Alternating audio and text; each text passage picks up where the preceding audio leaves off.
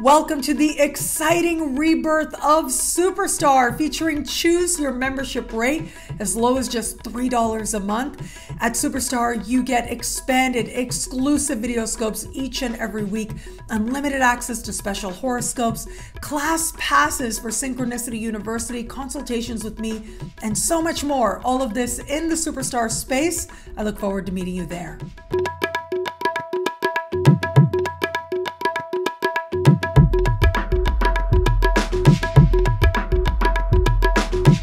Hello, fabulous friends, fans, and superstars. Welcome to your horoscope for the week of May 30th, 2021. I am your astrologer, Nadiya Shah. Thank you for being here.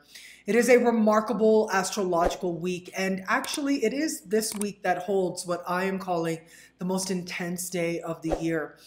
And we are in a period between eclipses. That is only going to magnify the intensity of this time. Remember, the period between eclipses is when it is said that the veil between the worlds is especially thin. It is, on the one hand, easier to access information from our ancestors and our spirit guides, to feel a depth of connection to them, to understand their wisdom and the ways in which they send it to us. But at the same time, though, it can heighten our learning. And sometimes learning happens in ways that don't always feel comfortable. We have a lot of beautiful energy this week, energy that can have us floating on clouds, believing in beautiful things. And beautiful things, loving things, easy things are possible now. Blessings and abundance are possible now. But as we move later and later into the week, we are building towards an important alignment between Mars and Pluto. These two planets standing across the sky from each other happens about once every 2 years, and it is always a turning point. In at least one area of life, we are invited to consider our power, but more importantly, the limits of our power, and to understand what it is that now must change. We get to the core, we get to the root, and we are invited to transform on that level. But of course, that is work that takes consciousness. That is work that takes intention. And we live in a world, we have co-created a world where not everyone has embraced that journey. Not everyone is necessarily cut out for that. And that's okay. We all are where we need to be as part of our own unique journey towards greater love and greater wisdom. Love and wisdom doesn't necessarily mean being passive, of course. Love is a very active principle, actually. Cultivating wisdom is a very active principle as well. But there are moments that ask for surrender, that ask us to take into consideration how it is that we can practice acceptance as a way of empowerment, and how it is that ultimately, by recognizing the limits of our power, we are made more powerful. It is in recognizing the limits of our power that we're then able to recognize what power we can exercise in our own lives. And one of the greatest powers we actually have is over our own actions and over ourselves. That split second it takes between stimuli and response, that is the invitation of this very special and notable alignment. About once every 2 years, that's when Mars stands across the sky from Pluto. And other than the conjunction of Mars and Pluto, which also happens about once every 2 years, other than that aspect, this is the most intense in my experience and in my view. Mars right now is in the sign of Cancer, and Mars doesn't necessarily like being in the sign of Cancer, doesn't operate very well here, isn't able to bring forward its very best qualities. And this understanding of how signs speak to planets and how planets operate within signs is actually a traditional astrological understanding of how planets operate. And so to the ancients, the sign of Cancer is a place where Mars doesn't really operate at its very best. And so here we have Mars, symbol of action and empowerment, in the sign of Cancer, an energy that is ultimately one of stopping, of being receptive, of being intuitive. How is it now that Mars is going to understand its power and understand how to use that power. That is part of the challenge here. But the thing is that sometimes it's necessity that calls for invention.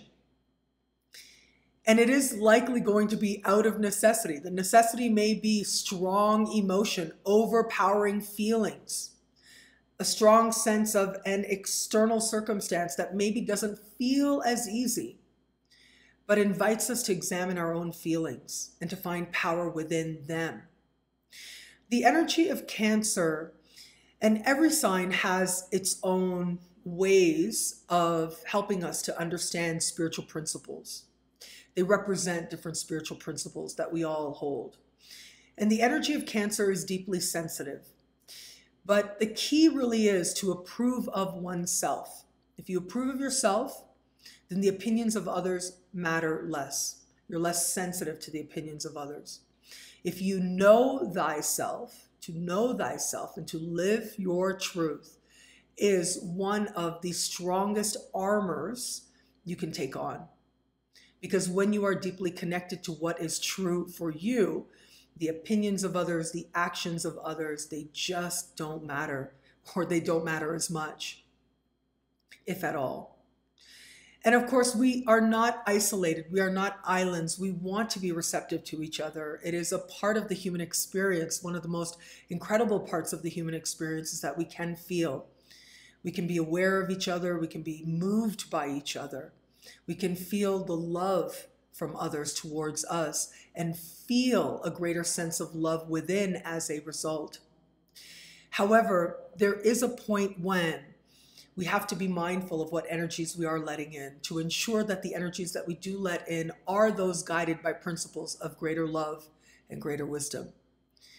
Being so deeply connected to that essence of identity of ourselves, because that is essentially what we are.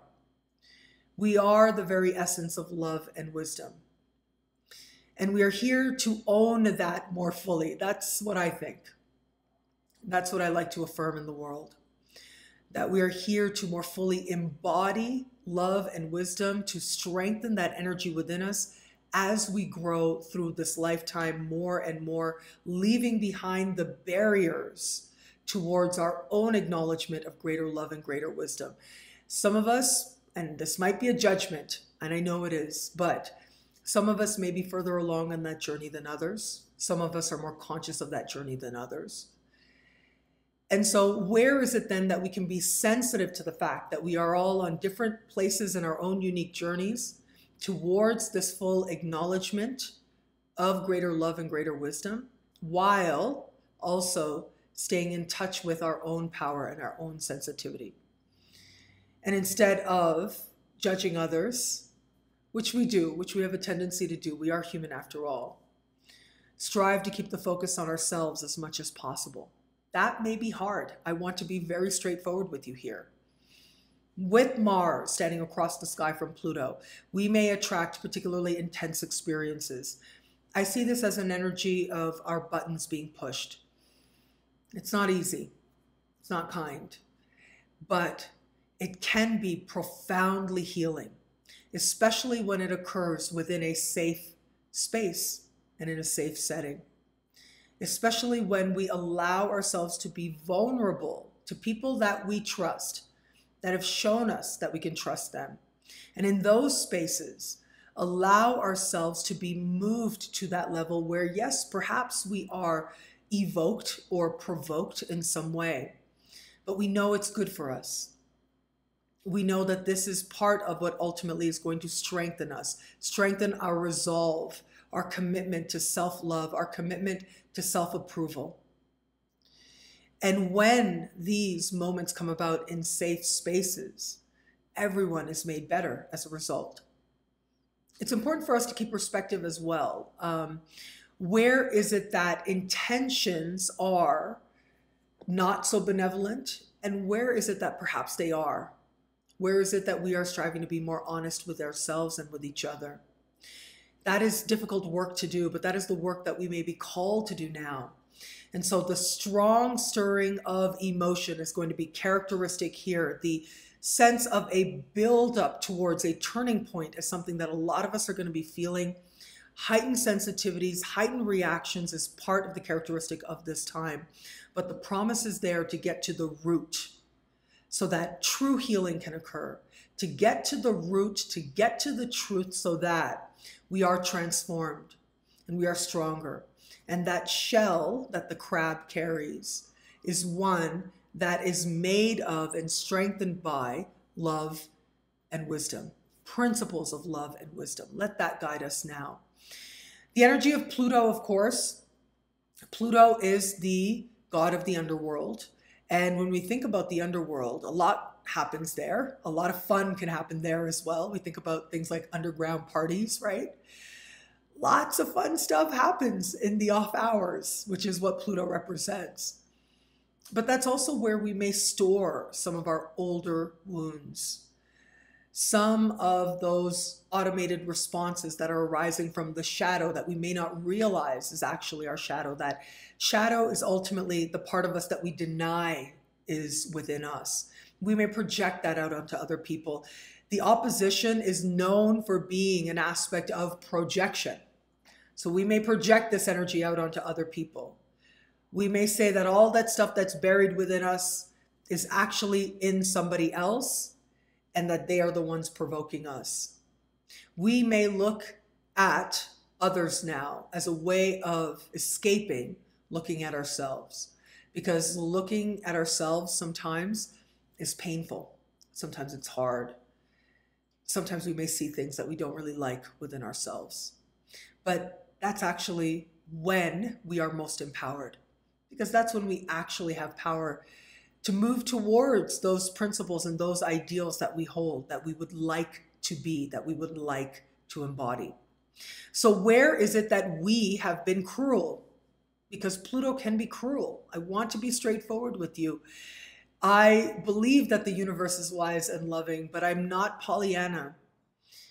I believe that sometimes it is through challenging moments that we are able to claim and own our energy of love and wisdom that much more.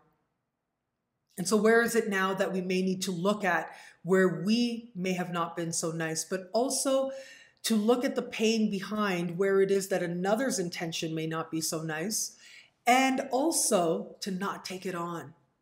That is genuine empowerment.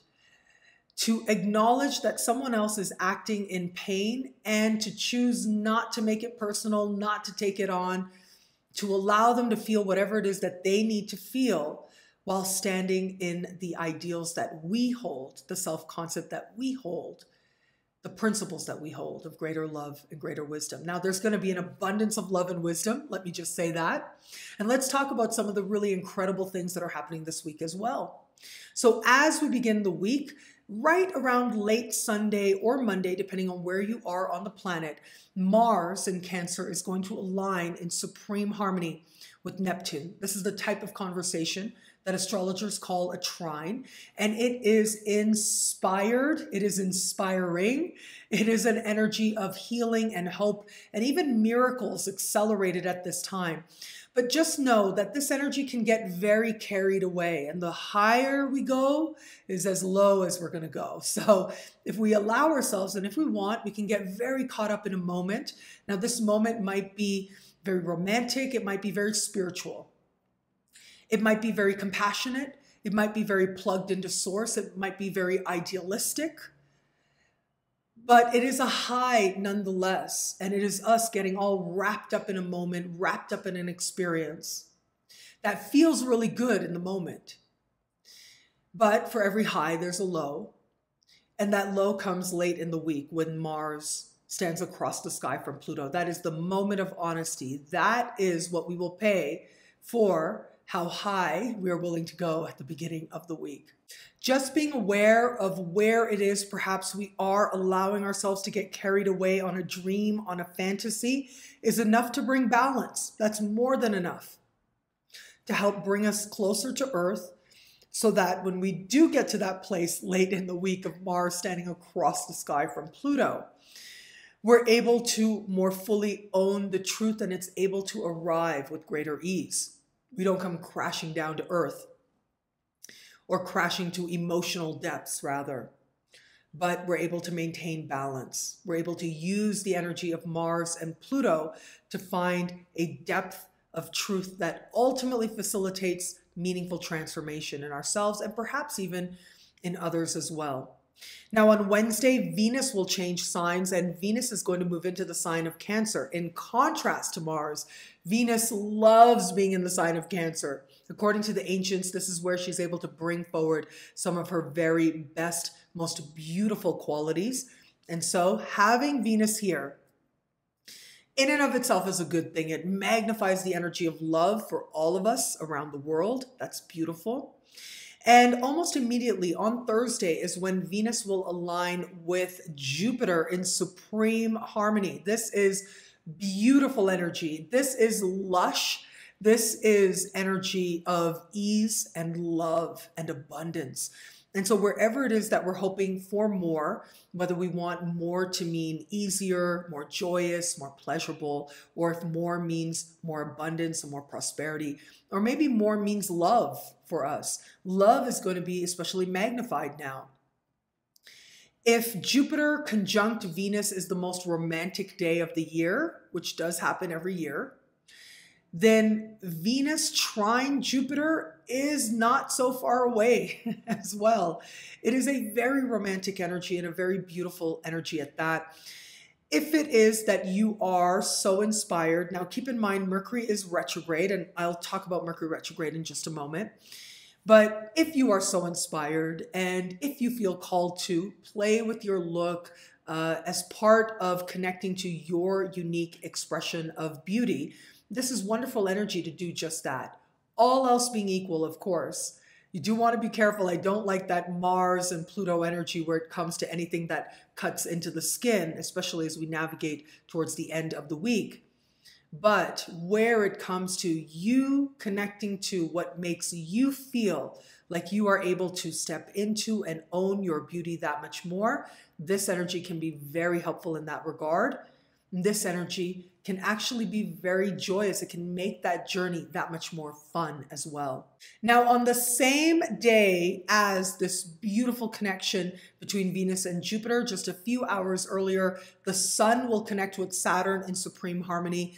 I love that this energy is happening in tandem to this very romantic energy, because the Sun and Saturn speaking in this way is grounding. But it's also reward that is based on what we have earned, where we've put in the time, where we've put in the sacrifice. Now can come a sense of progress in at least one area of life. The Sun right now is in the sign of Gemini. It is Saturn in the sign of Aquarius. It's home sign of Aquarius.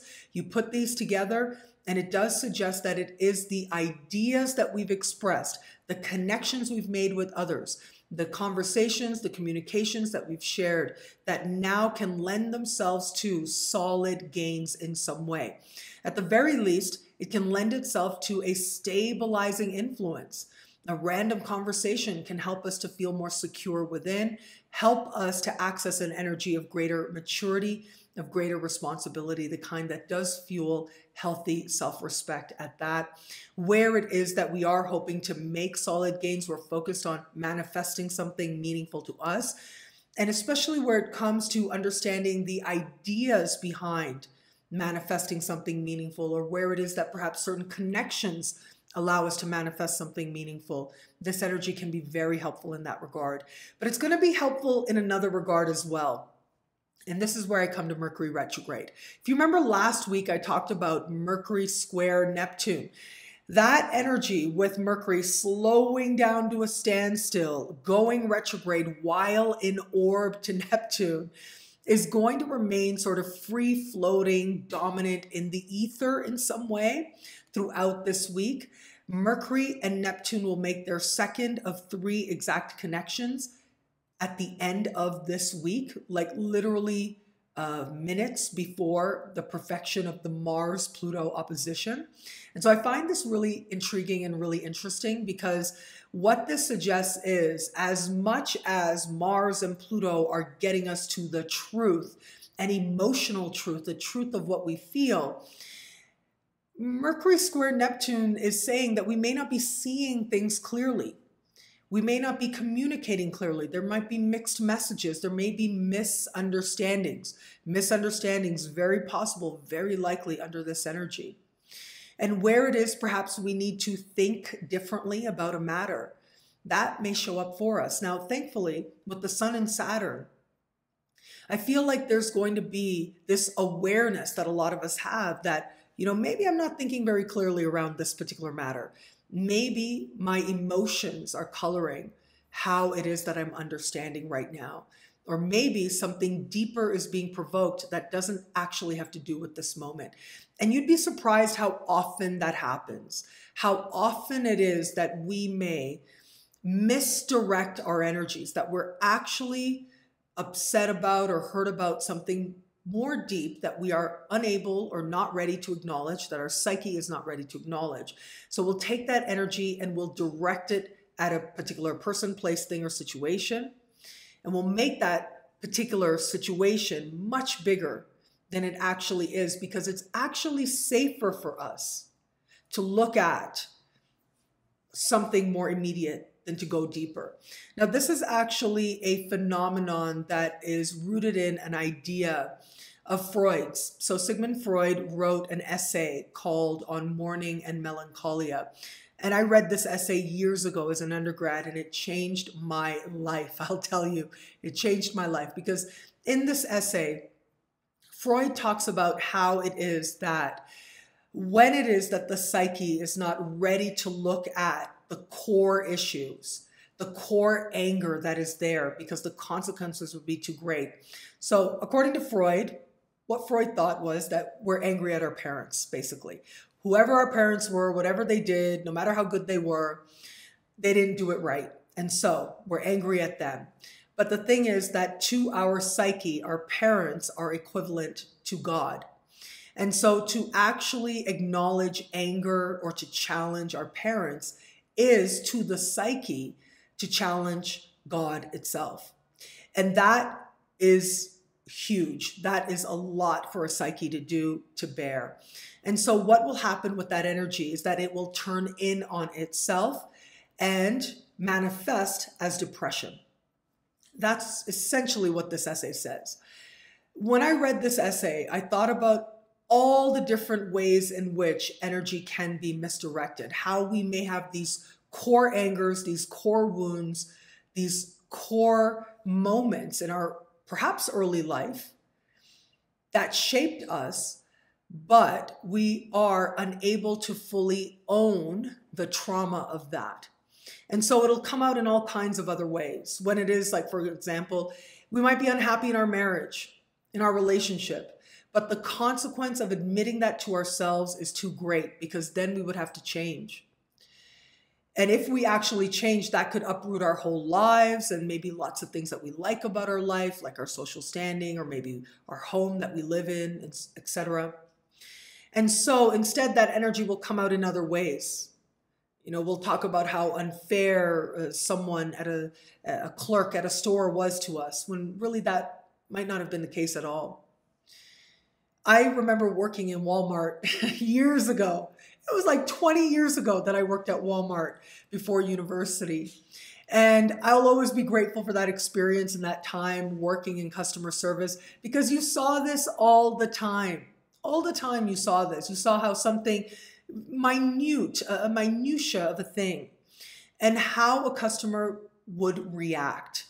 And what was the reason behind that? Very often you could see that, okay, something else is going on with this person. They're upset about some other situation, but they're not able to look at that. And so they're getting upset over something that really doesn't matter. That's really insignificant. And they're making it out to be some huge unfairness to them.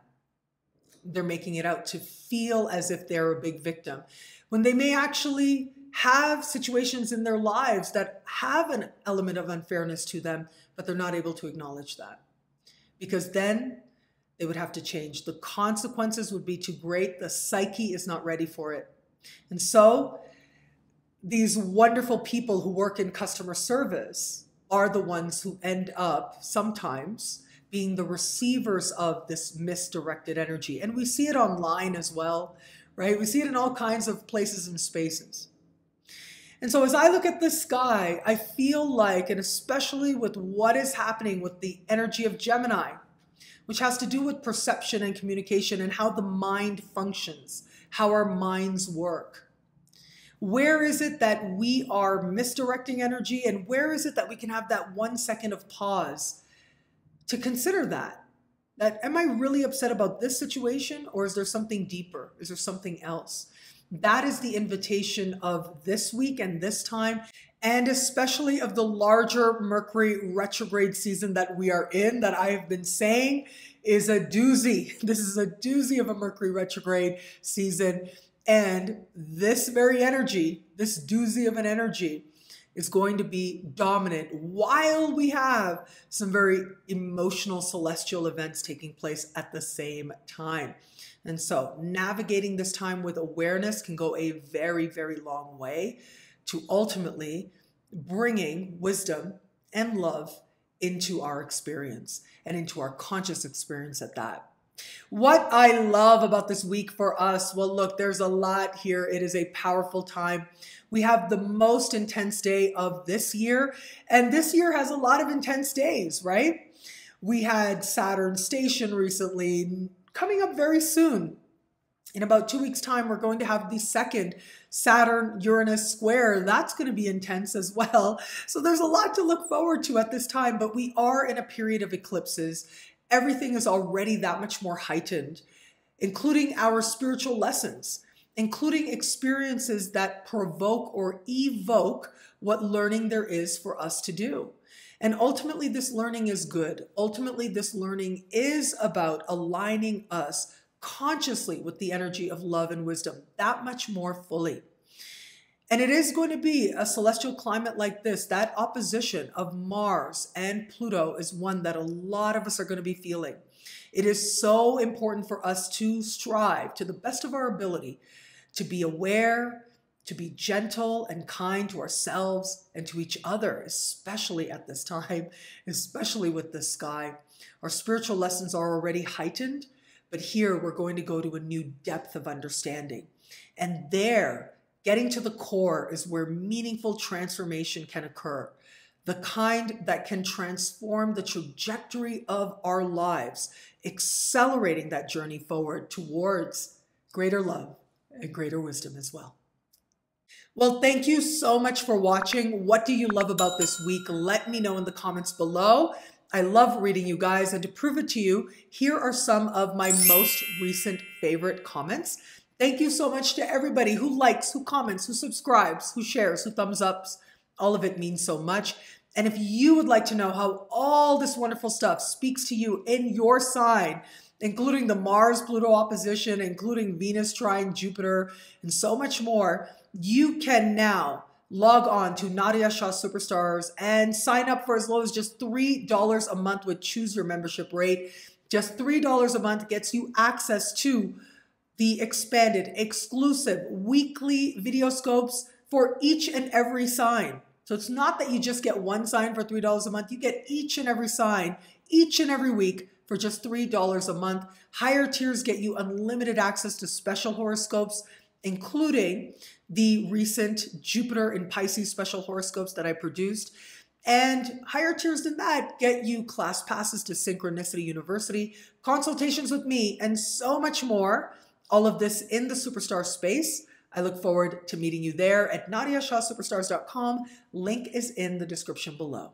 Synchronicity University Summer School. Choose your tuition rate. Just 2 days left to choose your tuition rate as low as just $5 a class.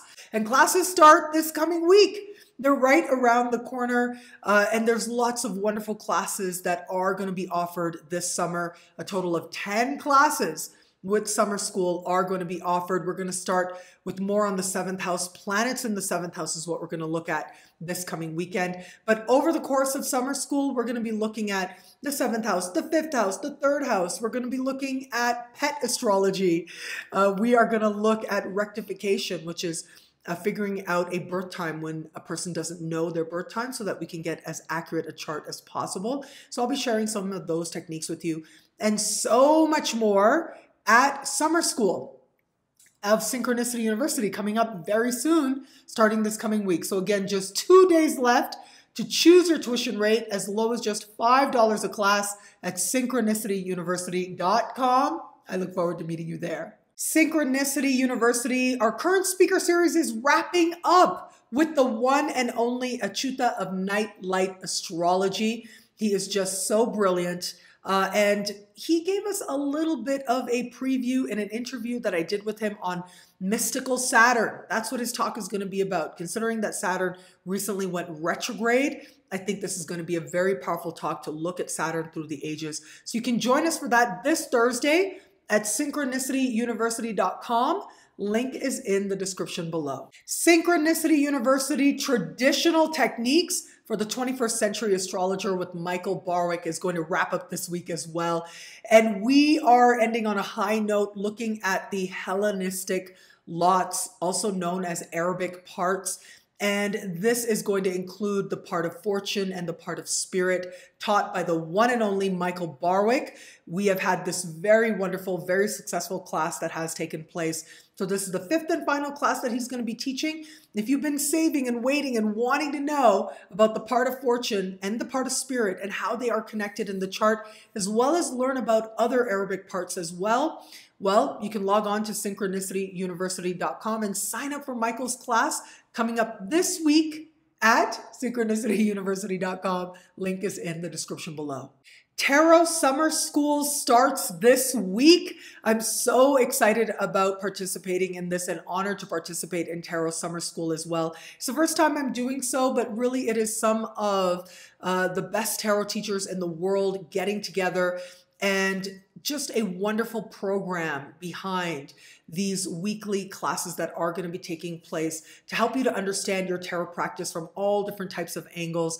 I'm going to be teaching on astrological aspects for outstanding tarot readings.